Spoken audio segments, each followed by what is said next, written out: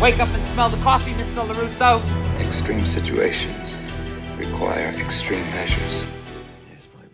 Oh, what is up, guys? Welcome back to Cobra Kai Karate. Welcome back to a brand new video. Today we're reviewing the next Karate Kid. As we're counting down the Cobra Kai Season 5, we're reviewing all the Karate Kid movies, and we're here with the next Karate Kid.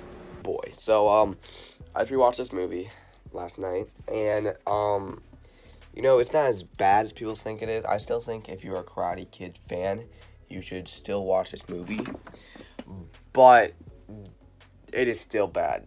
This is actually the lowest on Rotten Tomatoes, only 7 Rotten Tomatoes, like, oof. So, the next Karate Kid is the 4th Karate Kid film. It came out in 1994, 5 years after Karate Kid Part 3. And you can see that they definitely want to continue the story, but they didn't want to continue with Ralph Macchio Daniel. They felt like that story is finished, Ralph Macchio was getting older. So they did continue it, but they switched the gender to a girl. And then they made the next Karate Kid with Mr. Miyagi, mentoring more of a troubled teenage girl. And I feel like this film was more of a cash grab than an actual story. Like, I don't know, because it doesn't feel like this was needed. The first 3 Karate Kid films did feel like they're needed. This one felt like unneeded. I feel like they was like, all right, we want a new Karate Kid movie. They thought of this idea, like, what if we switched to gender? And then they just went from there and then just wrote a plot. And I'll get into it. So I'm going to get into the stuff that I do not like, and there is a lot.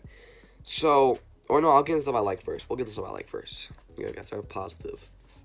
So, one thing I would like to say, Mr. Miyagi. They did well with Mr. Miyagi. Miyagi is my favorite character.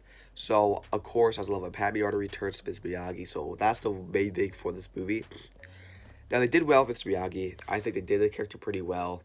They didn't do as much as they did in the first 3 Karate Kid films. I would say that they still did pretty well with that character. And he had some pretty interesting moments.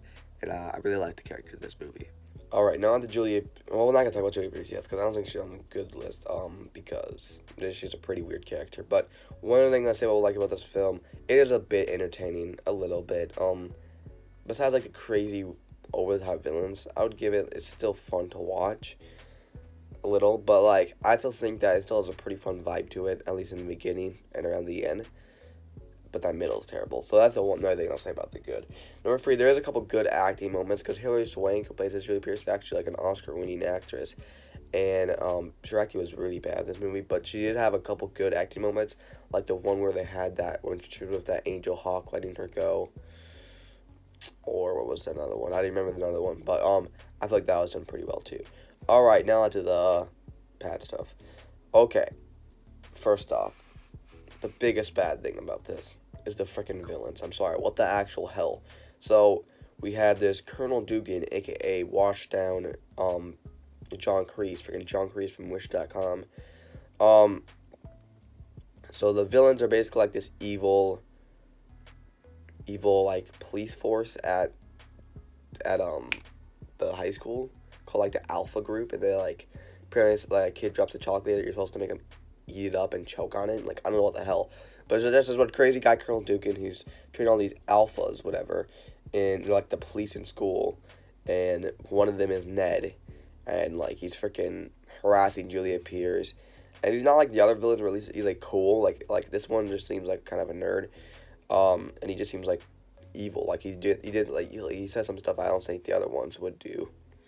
But, like, I also find this guy, like Chosen or Johnny or Mike Barnes, where he's, like, funny or entertaining or even cool. He just sort of just slopey and just sort of there, just sort of this generic evil 90s character.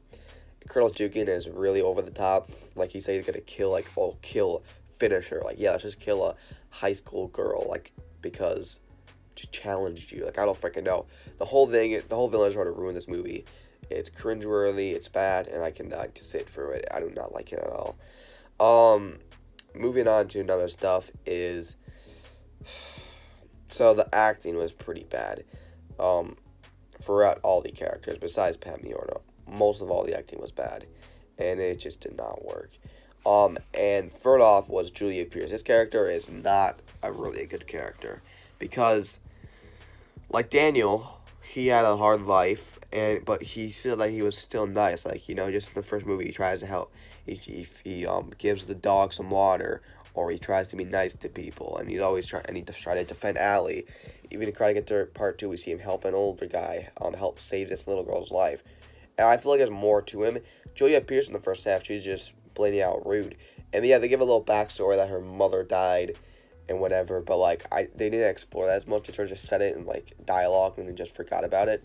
And I don't feel like that stuff was really there. Even if that was there, like she wasn't really doing anything to make me like the character. She really was just like she was just rude in the beginning to her grandma.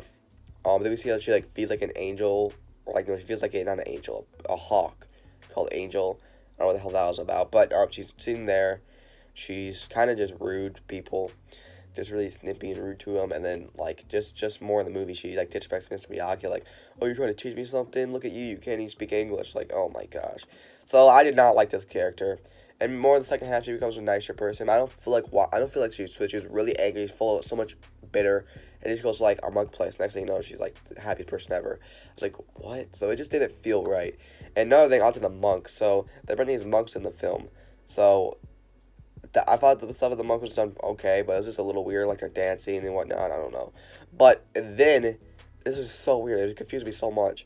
So now we're focusing on Julia Pierce. She's at the prom with her boyfriend Eric, and like the alphas come flying in out of nowhere, starts fighting them. I don't freaking know.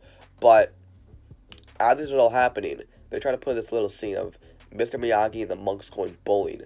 I was like, what? What does that have to do with the story? And like who thought of this? Like who? Like I don't know. So they do that, and then as they finish it, so like basically the monks like destroy this one guy who's being rude to him in bowling. So like, okay, all right, then that scene's over. All right, now we're back to this stuff. We're back to the Eric, Julia at the prom. You know, they're about to like fight the alphas, big final fight. As this is happening, they switch back to a scene of this one guy blindfolded trying to bowling it. Like what? Like it's so random. Like what the frick is that? And then there's just like terrible scenes in this stuff, like Mr. Miyagi. So there's one scene where like goes get me an almond chocolate, $5 gas. Julia Pierce goes in and then she gets it. There's like this dog barking at her. She gets scared. Mr. Miyagi comes in and pets the dog, and then they walk away. And then the guy goes, "Oh, you made my dog like a sissy." Like it's just so weird. And then he goes like, "No, I didn't." And he goes, like, what did he say? He says, "Sometimes dogs are smarter than humans." Mr. Miyagi drops some diss tracks. And then the guys like better watch it. Then they start fighting. Like I feel like that whole thing was just a setup so we get a cool Mr. Miyagi fight. And it just was odd. It's the way they set it up was a bit weird. So this film in a whole is nothing compared to the original trilogy of Daniel. I think this film was unnecessary, and it was just a bad film. It does some light sides, I'll give it that, but it's not too much to win over the film to say it's actually a good film or even an alright film. I think this film is bad. It will always be bad, and I don't think they should possibly even have Julia Pierce return.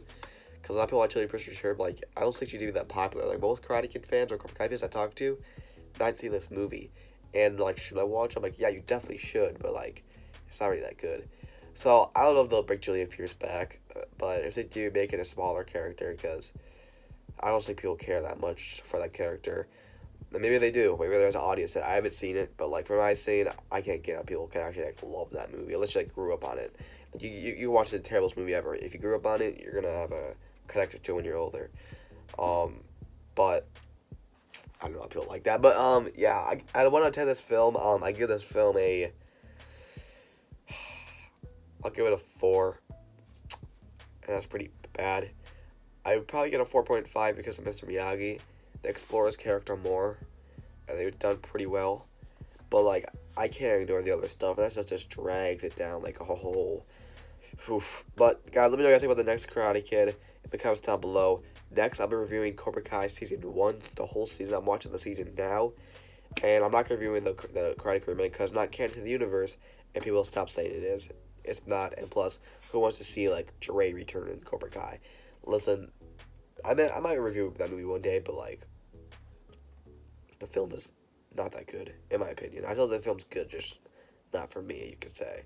But anyway, guys, I'll see you guys next time. Always remember, I saw you guys, I'm a little sick right now. It's very sick. But I think I might have the coronavirus. I'm trying to get over this. Hopefully I get better for Season 5. But guys, I'll see you guys next time. Always remember, extreme measures. Peace.